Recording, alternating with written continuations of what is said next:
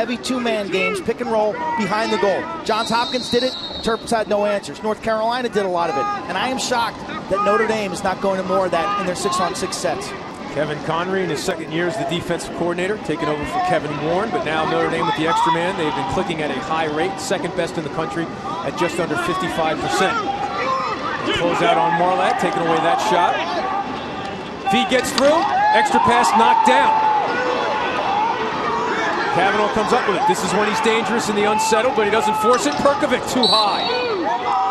He is a man-up stud as the penalty is released. But on the backside, 28 on the right-handed slot. So Chanichuk back out on the field, starting at the attack. And now here's Kavanaugh. And that pass gets knocked down. So they have a whole half to draw something up, and they throw it away. Michael Earhart sticking the passing lane. Terrific play. Here's Ikeda. Looking to make something happen. He shoots high. Do they give him the backup? They do not.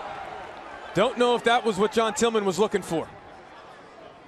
A shot from a pole while down a man with no backup. Those eyes get big when you get a step. Tell me about it.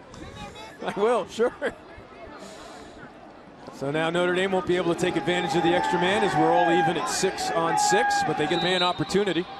They're 0 for 2 here tonight on that. Again, it's Perkovic on the outside with 7, Sosha on the inside with 7 extra man goals this year.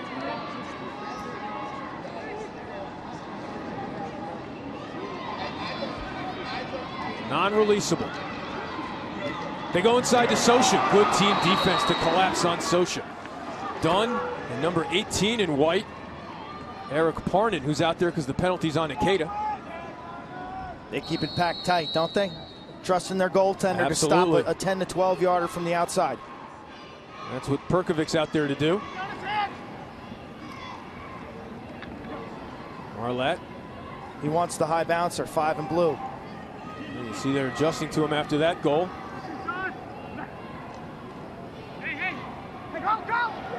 Instead, for so many years for the Fighting Irish, this is one where he just feels like he's not being respected as a shooter. Sniff it out, sniff it out, sniff it out. That's what Lubowicki does best. Coach Kevin Corrigan says he just has a sense for where the cage is at all times. He's an extra man specialist, making the most. Rafa clearly has the capability to win it forward to himself.